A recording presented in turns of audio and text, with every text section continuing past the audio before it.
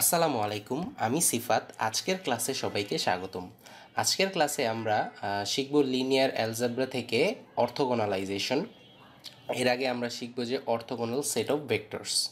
আজকের ক্লাস হচ্ছে লিনিয়ার অ্যালজেব্রার নবম পার্ট। তাহলে প্রথমে আমরা শিখব orthogonal set of vectors. Orthogonal set of vectors, তাহলে এটা কি? Two vectors x and y are said to be orthogonal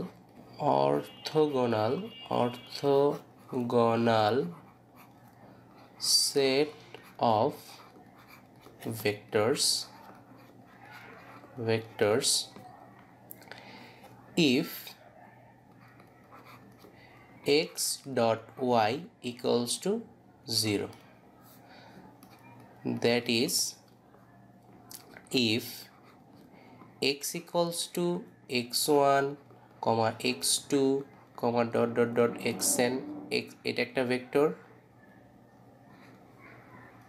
আবার y equals to y1, y2, dot yn, এটা আরেকটা ভেক্টর যদি হয় xn y, তাহলে যদি then x and y are orthogonal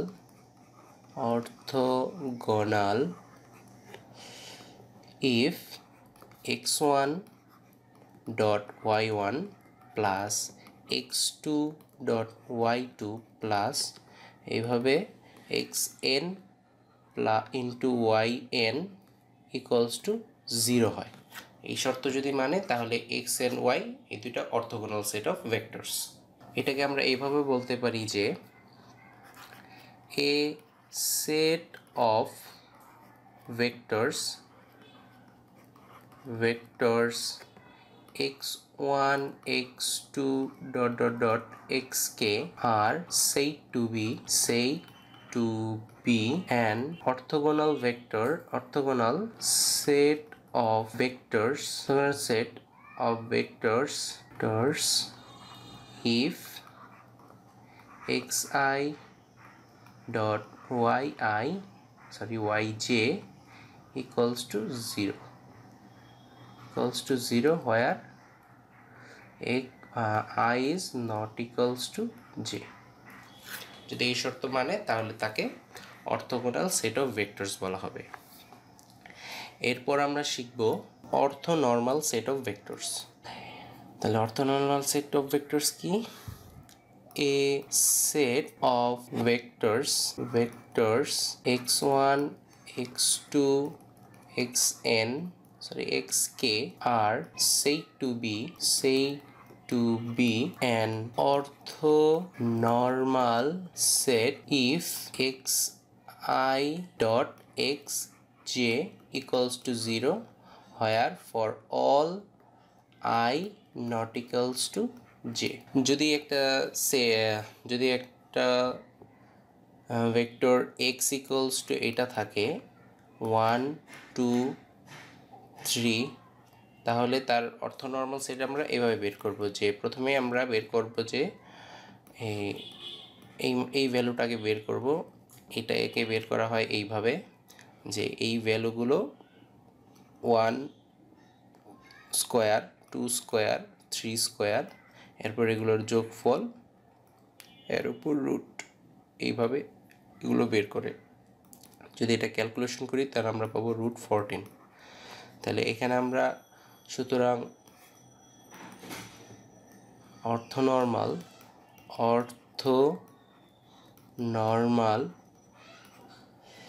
set অর্থোনর্মাল vector of x, এটাকে আমরা v দ্বারা প্রকাশ করব, equals to x divided by এত। তাহলে x এর মান ছিল 1 2 3 আর নিচে হচ্ছে এটার ভ্যালু আমরা পাইছি √14। এখন যদি আমরা √14 ভাগ করে দিই তাহলে 1/√14, 2/√14, 3/√14। তাহলে এই যে ভেক্টরটা পেলাম আমরা, এইটাই হচ্ছে অর্থনর্মাল ভেক্টর অফ এক্স। তাহলে কীভাবে অর্থনর্মাল বের করে সেটা আমরা জানলাম। এখন জানবো যে অর্থোগোনালাইজেশন। Orthogonalization is a process under which a set of non-orthogonal vectors reduces to orthogonal set of vectors.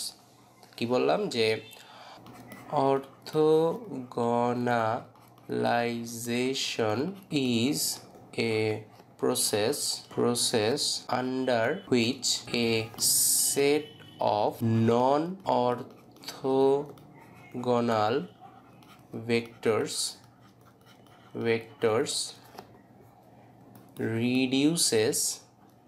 reduces to orthogonal vectors। মানে যেই প্রক্রিয়ার মাধ্যমে নন অর্থোগোনাল ভেক্টরসকে আমরা অর্থোগোনাল ভেক্টরসে রূপান্তর করব তাকে অর্থোগোনালাইজেশন বলা হবে। নেক্সট ক্লাসে আমরা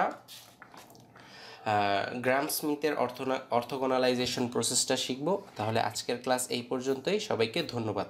আসসালামু আলাইকুম।